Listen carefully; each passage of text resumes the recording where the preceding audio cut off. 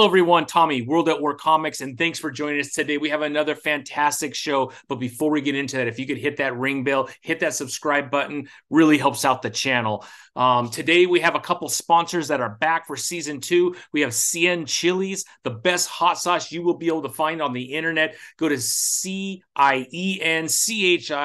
les.com, Cien Chilies. Use comics at checkout, save 15% off your entire order. I promise you're going to love this hot sauce. And also, we got Comic Crusaders back again. Man, the best in comic book reviews, movie reviews, music reviews. I would follow them on YouTube. They also have some amazing interviews, but Comic Crusaders is back. All right, without further ado, I'm so excited for this next guest. It is Rodney Barnes. He is the executive producer and writer for several of your favorite TV shows. He is the writer and creator of Killadelphia. He currently is on Luke Cage for Marvel, Mandalorian. Rodney has done it all. I cannot wait for you to listen to this interview. Some of it, like I said, Everyone Hates Chris, the Boondocks, just amazing. The Lakers Dynasty show from HBO. He's done so many amazing different projects. I think you're going to really love this interview. We dive into all of it. I hope you enjoy. Without further ado, here is Rodney and I. Thanks, everybody. Well, hello, everyone. Thank you for joining World at War Comics. Today, we have an amazing guest, Mr. Rodney Barnes, writer extraordinaire, producer, comic writer, award-winning. You kind of done it all, Rodney. A little bit. A little bit. A little bit. I've had a couple of jobs. You've done all right. All right, thank you. Your Wikipedia page is pretty long. That's always a good sign. That's a good sign. That's a good sign. That's a really good sign. Yeah. Well, I thought maybe we could kind of go over a little bit of your career. I mean, you've done some pretty amazing stuff. I thought maybe we could touch on the executive producer side of your experience. You've done some pretty amazing stuff with Boondocks. Everybody Hates Chris, which I watched quite a bit of that, which is awesome. Can you kind of go back in time and maybe share with us where that passion for writing started in your life? Has it always kind of been there? I think it's more of a desire to be creative as much as anything. I mean, I've always loved the arts. I've always loved film, television, movies, theater, art, like conventional art. And comic books. And so it's always been a part of my life. And I've had teachers and folks support me and kind of point out that I had a relationship with words. And if I ever wanted to be a good writer, that I put the effort into it, maybe I could be a good writer. So that's sort of where it all started, in childhood. I never really thought it would ever end up to having a conversation with you about my career. I never thought I'd have a career. Yeah. But things sort of kind of worked out. Yeah. I read, as I was going through a little bit of your history, you paid quite a price, I think, moving from the East Coast to the West Coast to really get your start in Hollywood. If I'm not mistaken, you spent a little time in your car as you were trying to search for that opening. Can you kind of share a little bit about that process, what that was like? And obviously it's paid off, but that must have been really scary at that time. It wasn't scary. I mean, No? it was a pain in the ass, but it wasn't really scary. I mean, I lived in my car for on and off for about a year and a half. Yeah. When you're working on movies, it takes 12, 14 hours a day anyway. Transportation gave me gasoline, craft service gave me food. I could take a shower in the honey wagon. So it was like, it was sort of boot camp in a way. And I was working on movies every day. So I got to be around the thing that I ultimately wanted to be a part of. So it wasn't as bad as like I'll have friends who have kids and who want to get into business and they'll ask me for advice and they'll say things. And, we always get to that point of, so my kid needs a job, and I'm like, yeah, I understand. And they don't want to go through that process or prospect of having to sleep in their car or go through any hardship whatsoever. They're looking for it to be like it is in conventional life, where you fill out an application and you get a job and you survive. But that's sort of not how Hollywood works. And in a way, it weeds out people by your inability to go through the difficult period, unless nepotism comes into play or somebody gets fortunate or they fall into the right place at the right time. I think the vast majority of folks have to go through this minefield of uncertainty in order to get a career or gain a foothold. Yeah, yeah. Yeah, that makes a lot of sense. As you were working in Hollywood and you started to write and produce some of your own shows, I mean, you've done so much, like we talked about Boondocks, we talked about Everyone Hates Chris, and you've done a lot more. I mean, even you were part of the Laker Dynasty show with HBO. Is there one that kind of stands out for you in your experience? Like that's like kind of the pinnacle of what I've done in Hollywood so far? The next one. No, not really. I mean, I learned something from all of them, Hmm. what to do or sometimes what not to do. But there isn't one. They all sort of blend together. It's like it's all about learning and getting better and trying to evolve into whatever the best version of me is. And so that's a journey. That's really figuring out from gig to gig, project to project, who I am, and they all test me in different ways. Yeah. As a writer and you're trying to express, that vision that you have, there's always a lot of noise. Some people accept it, some people won't like it. How do you stay true to that vision and not allow kind of the noise around you to affect that vision? It always affects you. I mean, no one wants to hear anything negative, but there's a reality that's larger than your feeling. Feelings aren't facts, they're feelings, and you have to be able to navigate them and understand the reality of the world that you've entered. If you make something, somebody's not going to like it. There are people who don't like Star Wars. There are people who don't like name your favorite thing that Yeah. you think is great. Some people don't like the new Godzilla movie, the -1. Like some people, there's always going to be that person invariably that doesn't like something. You can't allow that to derail the process, even though that's like a lightning rod. You see that you can have 1,000 people say they love something, that one person that eloquently states their hatred of that thing, that's the person who gets the attention. But you still have to understand that regardless of that criticism, you still have to endure. Um, that's just the reality of it. Would it be great that if everybody loved every single thing? Sure, but that's unrealistic. Yeah, yeah. Can you, I don't even know if this is possible, but can you kind of share what maybe the top lesson that you've learned working in Hollywood? And is that lesson something that you've been able to utilize in some of the other things that you've done specifically around comic books and storytelling?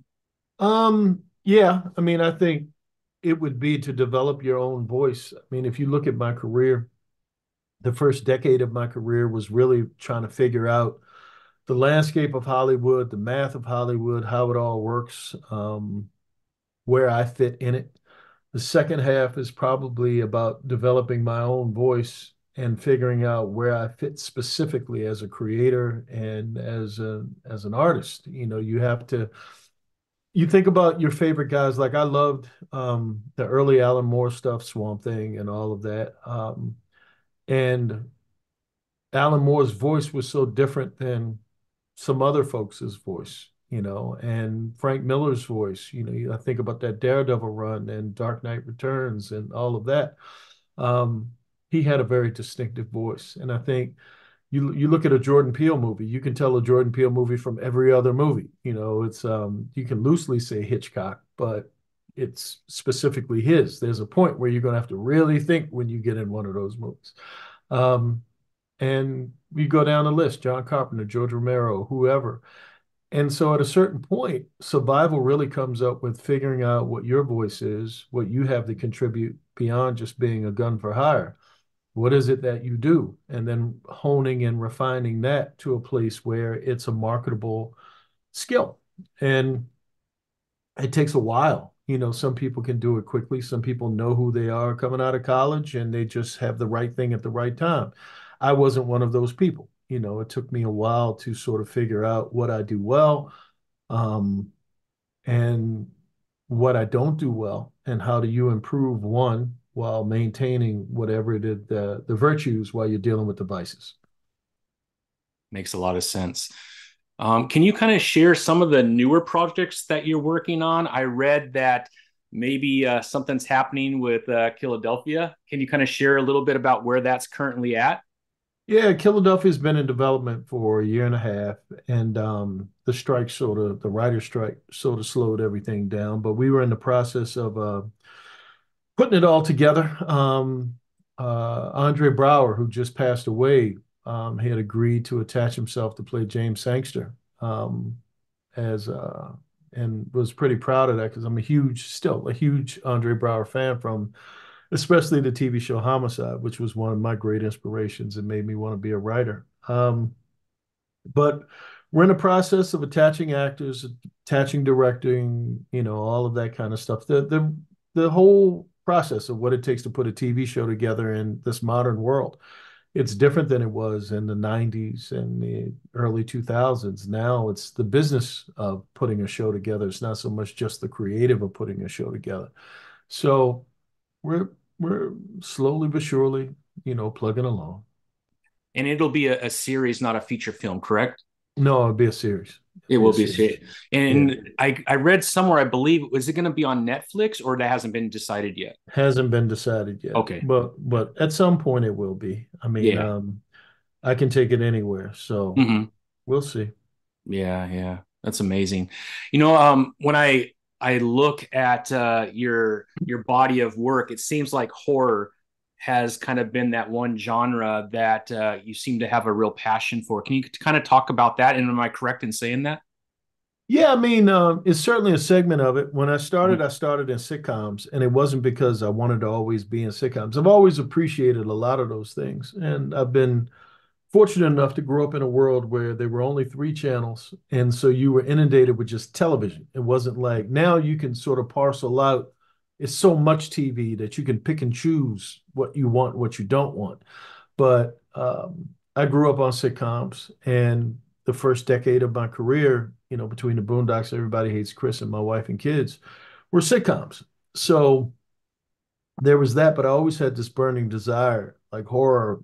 If you ask me what the start was, it was the Hammer films, the Universal monsters. Um, then there was this weird bridge period with Kolchak the Night Stalker, written by the late great Richard Matheson, and the Salem's Lot miniseries. And shout out to the rest in peace to David Soul, who just passed away. But those two projects for television sort of retweaked my idea of what television could be, if I ever had this ideal world and stuff like the X-Files and Night Gallery and all of that. Um, I wanted to throw my hat in the ring of doing that kind of stuff. And, for the first decade, I was figuring out who I was in the business and did I have that stuff. I didn't walk into the door with this super confidence of I can do anything. It was more of, oh my God, do I really belong here? And I hope someone doesn't find out that I don't. So, and kick me back to Maryland. Um, so, you know, I think there's this thing with horror where I've always loved it. Um, I think that the stuff that I love, um, they don't make as much of it anymore. I think of a movie like The Exorcist and nothing really happened for the first 45 minutes. And now if you go see a horror film, the first 5 minutes, there's a jump scare. Right. Um, so it's a different world that we live in. But I have a podcast called Run Fool, and that I tell scary stories once a week, every Tuesday on Spotify, Apple, wherever you get fine podcasts. And that I have a YouTube show coming and a few other things that are coming from horror. I may be writing and directing a horror film. I do a bunch of horror comics like the ones that you have in front of you right now. So yeah, horror has its own little real estate in my head and my heart, and I hope to always have a foot in it in some way, shape, or form. When it comes to Killadelphia, and I think issue 33 comes out here in the next week or two. Mhm. Um, as you're writing, how far in advance do you know where the story is going? Especially in a title like this that has been going on for close to 3 years now? I mean, how far out are you writing, and do you know where the story is going to go? There's a dual answer to that. I have a faint sketch in my head, um, like where it's going, like where each story arc is going. I don't know until I put pen to paper where how exactly I'm going to execute the story. I know that I don't want it to be, if you read Killadelphia on a regular basis, you know that one issue is nothing like the issue before it. Like I will go in and say, okay, that one was kind of sad. Let me make a funny one.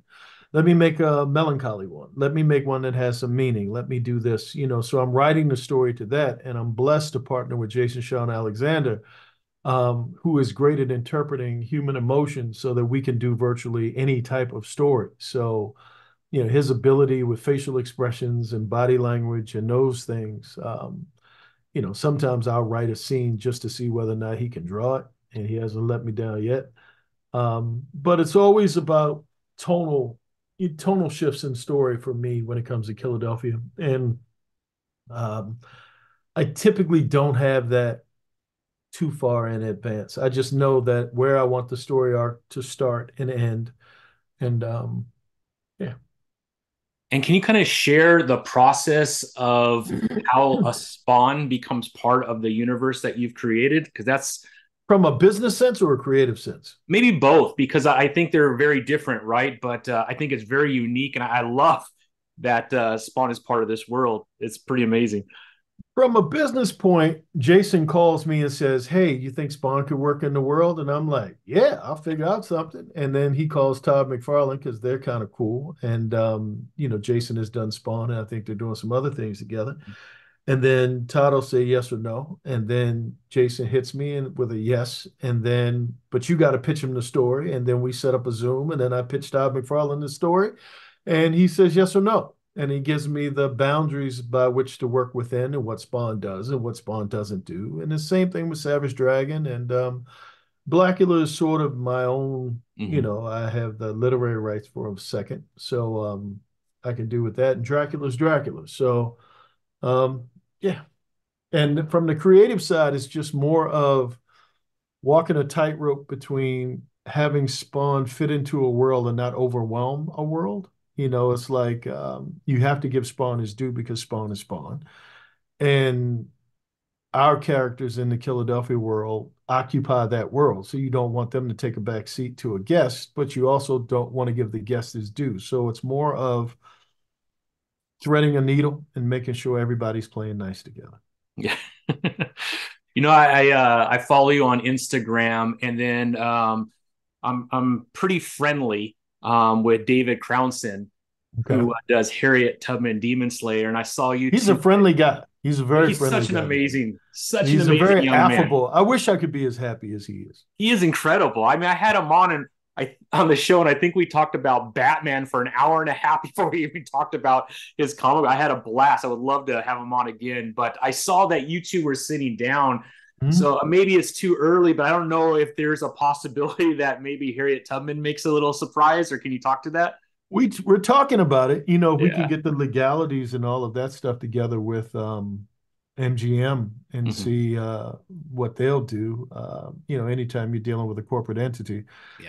it's a difficult thing. But yeah, we'll see. I love David. I love Harry Tubman and what he's done with the book, and it'd be an honor to be able to work with him.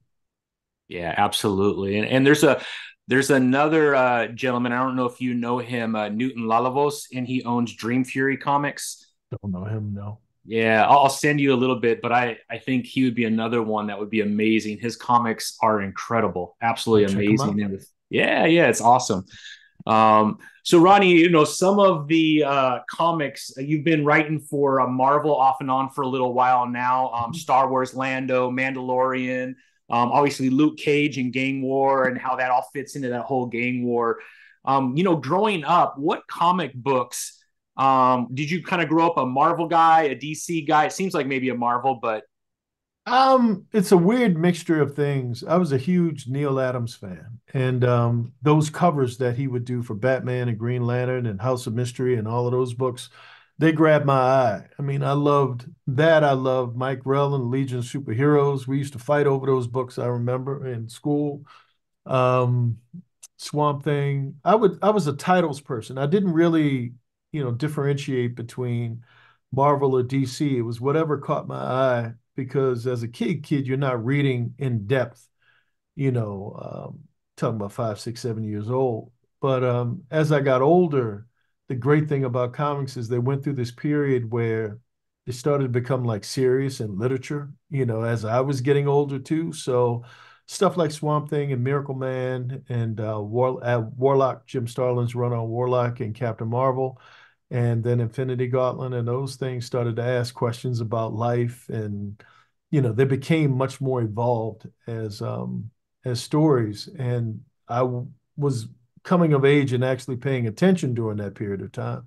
And that's when I think the love affair with comics in a fully realized way came about. Because in the beginning, it was more pretty pictures and cool stories, and I was just looking for adventure. But then I think as I got older, I was looking for meaning, and comics started to give me that as well.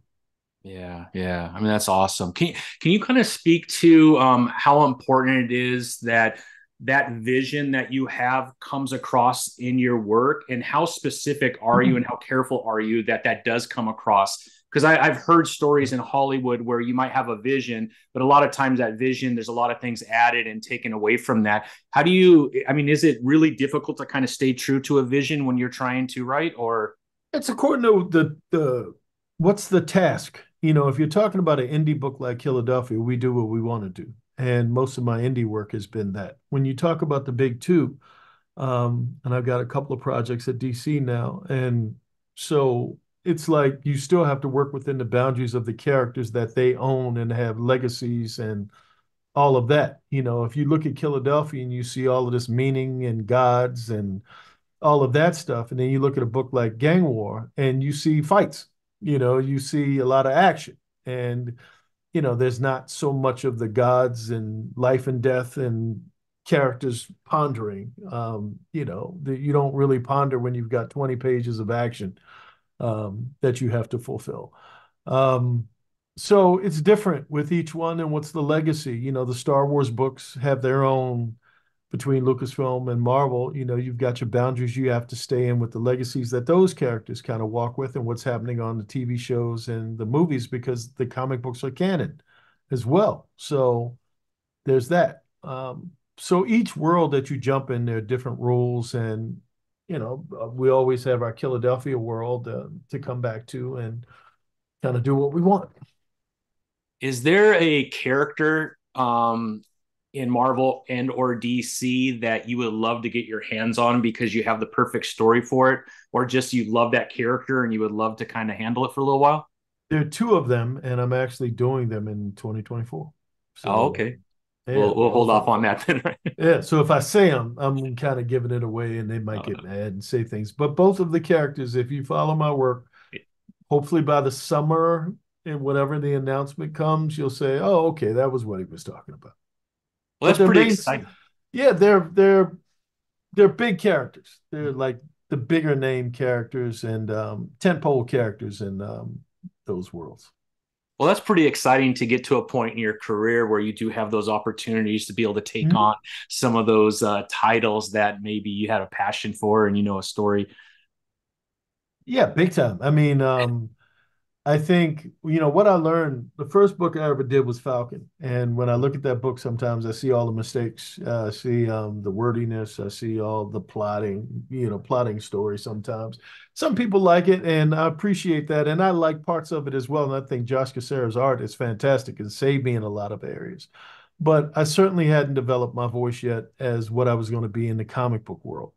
I'd done it for film and TV, and I thought I would be able to just transfer one to the other, but they're not the same. And it took a while and God bless the industry for giving me the opportunity to do 4, 5, 6 series to where, oh, okay, this is what I do well, this is what I don't do as well. And to figure that part out, because that's the thing, I think for anybody who's a writer, artist, what have you, it takes a while for you to figure out what you're good at and what you're not good at. And you can have a modicum, you can have a high degree of talent, but not necessarily know what to do with it. So God bless the industry for giving me an opportunity. That's a great point. And one of the questions I love to ask either writers or artists, but there's like this dance that takes place between the writer and the artist, right? I mean, and like you just kind of mentioned, you're kind of limited on the words that you're allowed to use to tell the story, right? Because you can't get too wordy, or maybe you don't have enough words to help with that story. But the art really needs to tell a large portion of that story too. Can you kind of walk through how important that is? And it seems like you and Jason have this amazing relationship where that always comes through. But can you kind of talk about how that dance is so important between writer and artist? Yeah, well, first, thank you for that. The second part is when I remember turning in my first script for Falcon, and my editor came back to me and said the script was ponderous, which isn't a great word. And I went back to when I was reading comics and how Alan Moore's, if you look at Alan Moore's Miracle Man scripts, there were a lot of words and Swamp Thing. And I'm thinking that's what it is because that's all I really read. And then when I got the art back, I remember you damn near couldn't see the art because there was so many words. And what that evolution as a writer became was how can I say more with less, and how can I support the art, and how can I, pace the art in a particular way instead of trying to write a book with pictures in it, trying to do a thing where there's a seamless transition from one panel to the next and how we move. And, I think the thing with Jason and I, Jason having had some pedigree in the business, in those earlier books, being able to give me advice here, maybe you could cut down words there. But by the time we started Killadelphia, I had done 7 or 8 runs on different things, smaller things. I had done some things for Dynamite. I had done some things for Lion Forge and the Star Wars books. So I sort of had a rhythm as to how I wanted to say more with less. And because I love Jason's art so much, I think that's sort of expressing what I want you to see, and I want the words to support it more so than try to carry it or diminish it in some way. Yeah, yeah. And one more question concerning comic books. You have Alice Cooper. I Mhm. saw some of your videos on the Laker Dynasty HBO series. Can you talk about the research that goes into some of these type of titles and how you Yeah. handle that? I mean, that seems like there's a lot of behind the scenes things that go into something like that. And I think as a viewer, sometimes you forget about that. Yeah, I think for the Lakers series, it was really more, we read a lot of books. There were books, there were articles, it was YouTube stuff, it was interviews. And you just spend the first season really digesting all of that stuff. And you have researchers and you have folks who just provide you things and give you things.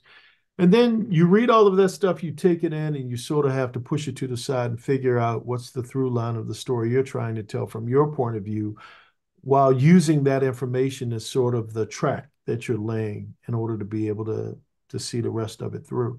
And even for Alice Cooper, it's reading. Neil Gaiman did a series before my series for Alice Cooper, and I remember Alice Cooper as my mother had an album or two, and he would come on the radio and figuring out who he was and what he did would support the type of story that I wanted to tell. I wanted to tell a fun story, and I think our story is pretty fun. And Absolutely. um, and so yeah, it's really more of finding out the truth, and then how can I support the truth with this story that walks with truth, but isn't necessarily truth.